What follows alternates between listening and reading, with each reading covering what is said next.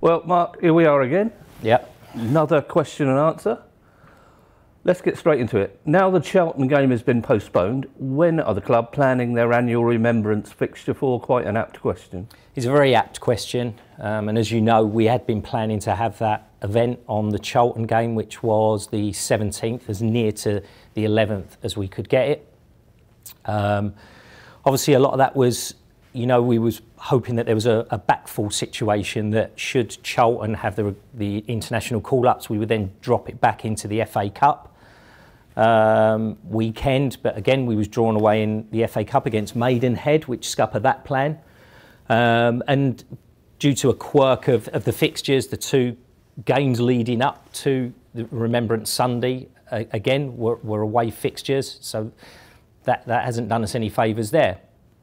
Now, we looked at it, the options were obviously the Checkatrade game, the two games we've got in November, the Checkatrade game, which falls 2 days, I believe 2 days after Remembrance Sunday, or wait till the end of the month for the Walsall game, which is again on a Tuesday night at home, and the 27th, which was everyone we spoke to associated with it said that is just far too long. So we consulted with the Royal British Legion, we've consulted with Pompey Pals, and we've decided to have it on the Checkatrade game on the Tuesday night against Tottenham under-21s. Now, I know that isn't going to go down well with some people. I fully appreciate and understand that, but this isn't about, with the greatest respect to Portsmouth Football Club, this is about remembering those that gave the ultimate sacrifice in a special way. And the only way we felt we could do that was to have it as near as we could to the actual date. Plans are in place. We're going to be having troops, ex-servicemen are going to be invited in totally for free. Give as many tickets as required there. And Portsmouth Football Club on the day will be organising, in association with the Royal British Legion, a collection bucket. So again, we can raise more money there for the Royal British Legion. And additionally, we're going to be given 50% of all net profits on that day made from the game by Portsmouth Football Club back to the Royal British Legion. So we feel we're doing all that we can. We was never going to please everyone with that decision, and I fully appreciate and get that. But we did feel that this was the most apt way to commemorate, you know, the passing of the 100-year armistice since the end of the First World War. And it has to be stressed, planning for this has been going on for a year, but you could never foresee this set of circumstances. We couldn't have foreseen the set of circumstances where we had the two games leading up were both away games, and then the following game was the FA Cup, which would have been the ideal, was going to be drawn away, and then the game following that, which was a home game, was going to be cancelled due to international call-ups by Charlton. So it was just, and then it, as I say, it kicks it back then until the end of November, which puts us in a really difficult position, because when you speak to people not associated with football, who don't really get the politics of the Checkatrade trophy, this is purely about remembering those that gave the ultimate sacrifice, you know, for their country throughout, you know, throughout history really. It's about remembering those that have given that ultimate sacrifice, and we felt that was the best way to mark that, and that was in consultation with the Royal British Legion and with Pompey Pals. On the same flavour, any chance of more poppy pins? 1,000 was never going to be nearly enough to satisfy the demand, and an increased number could have resulted in more money going to the charity. Again, I think it's important I make it clear that this wasn't a club led sale. This was the Royal British Legion who asked for our permission to licence the club crest, which obviously we gave them, such a great cause. They produced 1,000 themselves. We didn't produce them. They sent us the 1,000, stressed they were limited edition, asked us to sell them on their behalf, which we've done, and the money will be given to them. We've had no real, we haven't produced them, you know, we're not taking any profit, we're not getting involved in any of that. We are simply selling them on behalf of the Royal British Legion. Brilliant. On to matters on the pitch. Why did the club not broadcast the Wimbledon game at Fratton Park? The last one we broadcast, I can't remember when it was now, we did the beam back, because as everyone probably knows, in the event of a sellout you can do a beam back. It is very costly. You have to pay a licence fee. You have to have someone from the EFL, one of their engineers, the company that that does the production has to be on hand, so we have to pay them a day rate as well. And the last one that we did at Fratton Park in the Victory Lounge was very, very poorly attended. And now with this one being available for people to watch it at home on iFollow, we just took the decision, why go to all that expense when people can just watch it themselves anyway and in the comfort of their own home? Okay. And it's put a whole new perspective on beanbag games, hasn't it? iFollow. Yeah, yeah. I mean, it has changed it, but again, if it's a non-quality, so if it's an international break weekend and it can be streamed, then I don't think there's such a rationale to put it on and go through all that expense at the Victory Bar. However, if it's a non-international break weekend and there's a sellout, that opportunity does exist, and it's something that we will do again in the future if required. Yeah. Swiftly moving on to other things, what are the plans for the Academy, given that Head of Academy Performance and Recruitment, Dave Wright, is leaving? Has a suitable replacement been sourced? I won't talk about David specifically in this because it's not fair. He's still at the club, still contracted with us at this moment in time. Plans for the Academy generally is to continue with the investment that we are currently putting in. There is no immediate plans to up our category from Category 3 to Category 2. As people do leave, especially potentially leave to clubs, you know, in the Premiership or the Championship, you know, I think that is a testament to us in how well we are doing as a football club.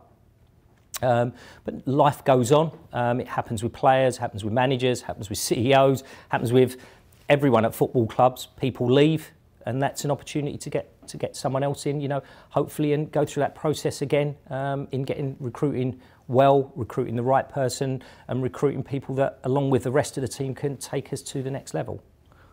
Follow on from that, are we aiming to push the Academy to the next category and improve facilities, or are we likely to see development in other areas of the club, i.e. first team, Pompey Women, Pompey in the Community Stadium first? Well, that's a great question, because it shows the responsibility that the club have got of a whole, with all the different entities that we are doing our best individually to try and help and assist and bring more under the umbrella of Portsmouth Football Club. As you know, with Pompey Women, as you know, we have brought that under. It's still technically a separate entity, but we're taking the responsibilities for that, and undertaking that we will continue with Pompey Women. The Academy is a very pertinent question. I think the rule changes of EPPP have proven that there's very little advantage to step up from a Category 3 to a Category 2 Academy. There's just a lot more expense for very little reward. I think part of our strategy will be, as we've seen this year in the paying of 2 transfer fees for lads in the under 18 age group, will be a growing emphasis on concentrating on that particular age group. So we'll offer the platform for all the Pompey lads and women, you know, from very young ages at Category 3 level. We'll nurture them through, as we have got a history of doing, I'd like to add. And then, but by the time we get to the 16-18 age group, that's where we're going to be putting extra resource in developing at that age. And then as we hopefully, you know, progress on the pitch in the first team, and we've talked about a potential development squad moving forward in the future, and, you know, I think that then blends in well with that more mid to long-term strategy. But nothing's been totally decided on that, other than there is going to be a greater emphasis on that 16 to 18 age group in regards of recruitment and making our youth team, the under 18s, the strongest that we possibly can.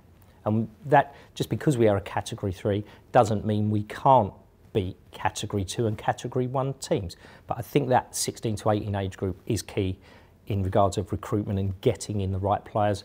And that might not necessarily be players from Portsmouth. As I say, we want to keep the underbelly there of the Academy to feed through with that. Of course, we'd love if they were all, or majority were, from Portsmouth, but at that age group, we have to start, if needed, and we have done that this year, buying in a bit of quality to make the whole team better. Another part of that question is in regards of the facilities. Whether we're Category 3, Category 2, Category 1, we are and will continue to push for the best facilities that we can, reasonably afford to keep, again, as part of that development, not just for the academy, but for the first team as well. And there's a number of things we are currently looking at in that regards. That's a very comprehensive answer to a comprehensive question. Yeah, it's a very good question, by the way. OK, on to social responsibility. Yeah. Bristol Rovers have committed to banning single-use plastics at their stadium. As a coastal city, it would be great if we could implement such a policy at Fratton Park and would live up to the club's social responsibility. Yes, it seems a no-brainer to me. I'm sure that there's people at the club already looking at that, especially in the C&B department, where we do obviously spend a lot on things like straws, cups and whatever, plastic cups, whatever. So following that, it is something that I will personally start looking into because, it is becoming a big hot topic and something that we should be at the forefront of. OK. On to strip. Why no red, not even a dash on the official club merchandise? Blue, white and red are our traditional colours. Yeah, that's a great question because it's something that I've had personally a lot of emails sent over the last year and basically saying, are we gradually trying to push red out of our colours? We are traditionally a red, white and blue club. Something that we hadn't consciously, genuinely tried to do, just how things worked out with the kit designs. But as a result, not just of that question, but of many other inquiries I've had on it, we are looking that potentially next season there will be some red incorporated back into kit designs. Hasn't been agreed yet, I have to stress, but it is something that we are consciously looking to possibly, bring back into the kit. Yeah, and again, in the same flavour, has the change from Sondico to Nike had a significant impact on merchandise income? Yes. Yeah, significant, yeah. I can't say, it's it's just a straightforward answer to a straight question. Not so comprehensively answered, but straightforward enough, yeah. Any plans for either a half-season ticket or half-season pass on iFollow? iFollow, we can't. Is there a season ticket there, or is that just about iFollow, the question? Any plans for either a half-season ticket? Two questions. EFL, iFollow, we're governed by the Football League in whether they want to sell half-season passes. I think it's a good idea in that regard. Something I'll raise the next time I'll speak to someone at the Football League. Is there any plans for it? But there's no plans that I am aware of in that regard. We're selling over 14,000 season tickets. We get to Christmas, potentially we're still in a very good position in the league. Do we then want to sell half-season tickets for the rest of the year? My gut feeling is, and I haven't spoken to Tony Brown, obviously the COO, Anna Mitchell, the commercial director, or even our board about this, but my gut instinct tells me no this year. You're not going to get a great seat, are you?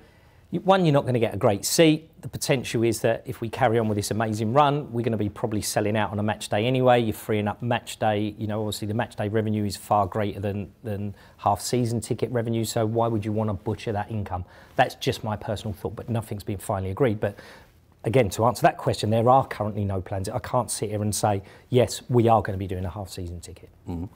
Any plans to introduce a match day programme subscription service? Never heard that before, never been requested that, but I'm sure if someone would require that service and maybe want to pay in advance and to have them sent out, it's something we would do. I think it's happened years ago. Yeah. It's not something, it's not something we would say no to. If a supporter rang us and said, can I pay for the programmes a year in advance and you send them out or just have them put by for me, then it's something that we would do on an individual basis, even though we don't actually advertise it. OK. So, how many months are we going to sit here with Pompey on top of the league? Yeah. Hopefully another 6. Yeah. I don't know. It's a great season so far. It's important, as we say, we take each game as it comes. I think Kenny's been great, both in the press and with me privately, where I think we've got to be careful we don't get fixated about the other teams around us. I'm like everyone else, I come running down into this boardroom at the end of a game and how did X team get on, how did Y team get on? So can you not get it on your phone? I can't get a signal. I'm joking. And so I come running down to see the results. I never go on my phone during the game. It's just not me. But I do genuinely come running down or ask people, how did X team get on, Y team get on? So I'm as guilty as any supporter in doing that. But I think if you look over the years, Kenny's very much focused on what we're doing as a football club and our results and how we're playing and how we're performing. And I think that's what we have to do. As I say, if you go back historically into points required to get either into the playoffs or automatic promotion, as long as we are on that curve and within those boundaries, then we'll get to where we want to be. But it is literally one game at a time. I think we're in a great position as a football club. I know I keep saying it, but sometimes we have to appreciate where we are. We are currently top of the league. We're debt-free. We've got fantastic owners. Everyone's working so hard behind the scenes. I think we've got great staff. We've got great rapport with the fans. Things don't get a lot better than this in football. So let's just enjoy the ride. You know, as I say, one game at a time, and let's see where it takes us at the end of the year. Stop there. We'll stop there. No further than that. All right. Thank you, Johnny.